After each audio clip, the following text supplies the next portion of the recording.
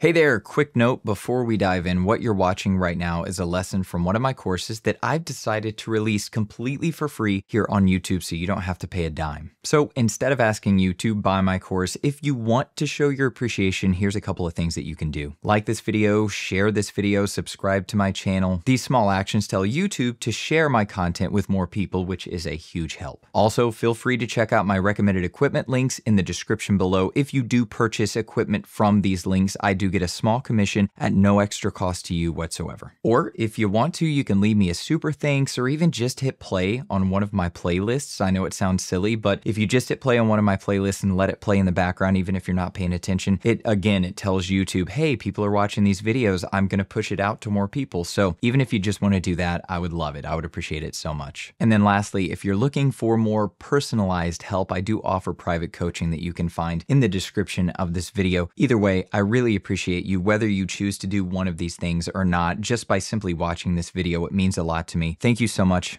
Now, let's get to the lesson. All right, let's talk about denoising your audio. Now, first things first, the best way to use a denoiser is not using one.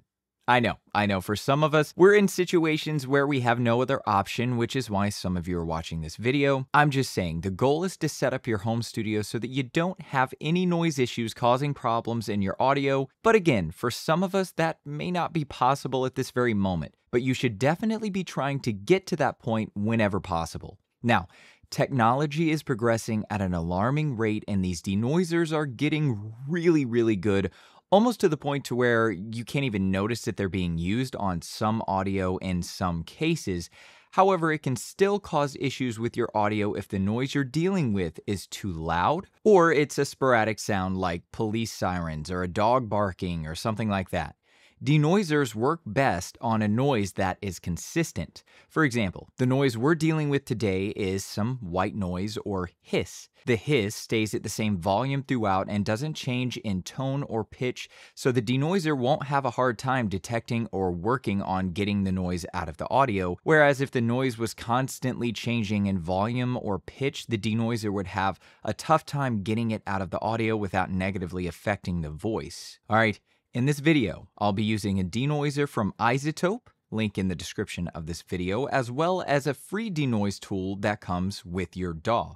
We'll start with the free ones that come with the DAW. So, first things first, here is our audio. Let's just go ahead and play through it so that you can hear what we're dealing with. Obviously, you can see the noise right here. It's a light hiss. As a voice actor, I don't want you to be dealing with some insanely loud noises because, like I said, the louder the noise, the harder it is for a denoise tool to get that out of your audio without hurting your voice. So, this is, about as far as I would want the noise to be a problem. I wouldn't want it to be much more of a problem than this is right here. So, the other thing I would say is make sure you're wearing headphones. That's really going to help here a lot. So let's go ahead and play through this audio and listen to what we're dealing with. So here we go.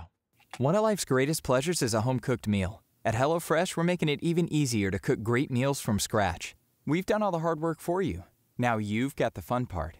Order online at HelloFresh.com today.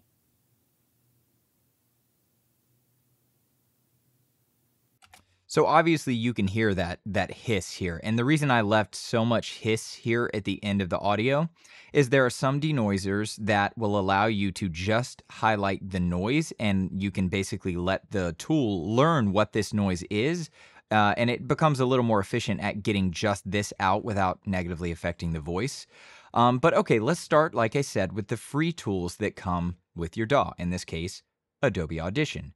So first things first, I'm going to go here, go down to Noise Reduction Restoration, and then simply go right over to Denoise. Now, the easiest way to use this plugin is to just go to Presets and go to Light Noise Reduction, okay? If you just click Light Noise Reduction, when I hit Apply down here, you're going to see this noise go away, so check this out. Now, the noise is still there slightly because I can still see it, and if I play it, listen. Order online at HelloFresh.com today. It's still slightly there, but it is way less noticeable. And it didn't negatively affect the voice because I didn't crank the settings of this tool.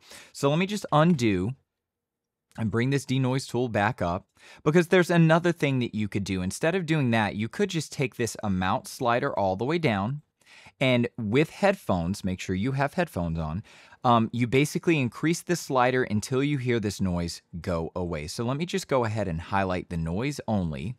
I'm going to make sure down here I've set this to loop playback, so it's only going to loop the highlighted section, this noise. And I'm just going to bring this up until I hear the noise go away. So here we go.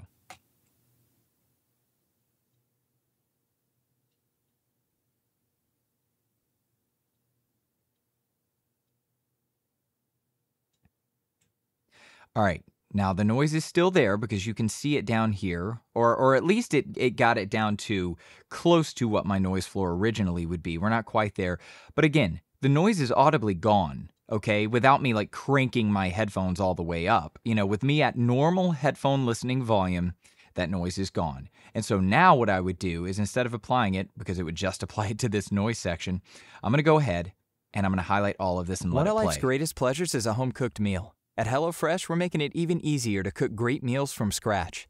We've done all the hard work for you. Now you've got the fun part. Okay, that sounds good to me. I'm going to hit apply. And what do you know? Most of that noise is gone. Maybe there's just a tiny little bit there, but it's nothing that's going to get you in trouble. Okay, and again, Order online at HelloFresh.com today.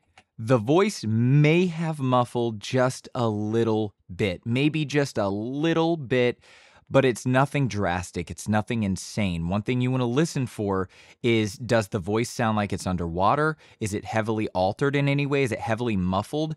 Any weird stuff that you hear happening to your voice, all that means is you would just want to back your slider off a little bit, and if it brings the noise back in a little bit, so be it. It's better than destroying the voice throughout the whole recording, okay? So that is the free tool that comes with your DAW. So now let's use iZotope instead. So this is a third-party plugin that you can buy from iZotope. That's the company that makes it.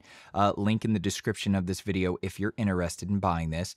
I'm going to go down to VST3, and then I'm going to go down to Restoration, and then I'm going to go to iZotope, and then I'm going to go find, where is it? Here we go, RX10 Voice Denoise. So here we go.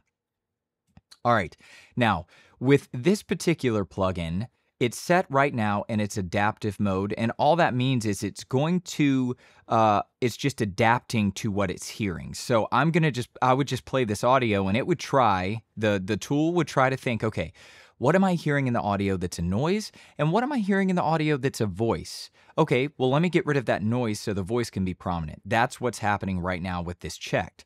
So what I like to do is pretty much the same thing I just did with the other one. I'm going to take the reduction slider all the way down, and I'm literally just going to play through this audio until I hear the noise go away. Or you could do what I did before and just loop that. But I'm just going to play through the audio for this example. So here we go. One of life's greatest pleasures is a home-cooked meal. At HelloFresh, we're making it even easier to cook great meals from scratch. We've done all the hard work for you. Now you've got the fun part. Order online at HelloFresh.com today. Okay, I was still hearing the noise just a little bit, but I was also just slightly hearing the voice being altered.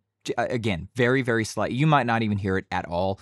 I've been listening to this stuff for years, so I was just hearing a little bit of a problem.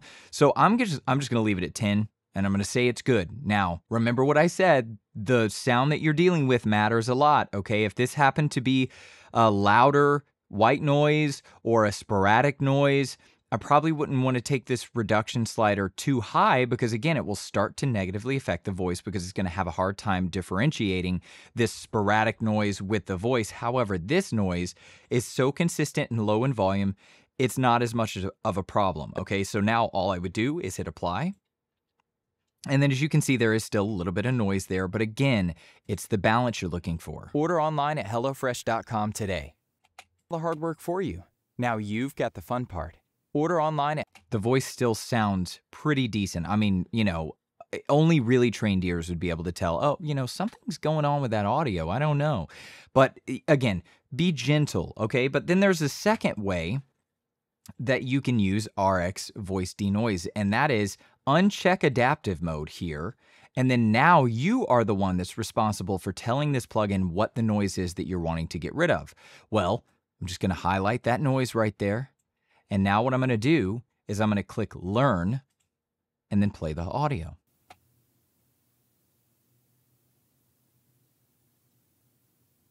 Now that it's learned that noise, I'm just going to double click and highlight all of my audio and click apply. And then there you have it, okay? Again, the noise might slightly still be there, but it learned what that was and it took it out of the audio, okay? So again, when it comes to denoise, just a final reminder, you don't want to go too heavy on this. You don't want to rely on this if possible. I know some of us are in situations that we can't help it. We have to rely on a denoiser. Make sure you go and check out, there is one more denoiser that I love called Waves Clarity. I have a whole video dedicated to Waves Clarity in this section, so make sure that you go check that video out. It's like an hour long. I dive really deep into the settings. There's 2 versions of Waves Clarity that you can use, so make sure to go check that video out as well. And then just decide which denoiser is going to work best for you. Hopefully you don't need to use one, but that's how you use a denoiser.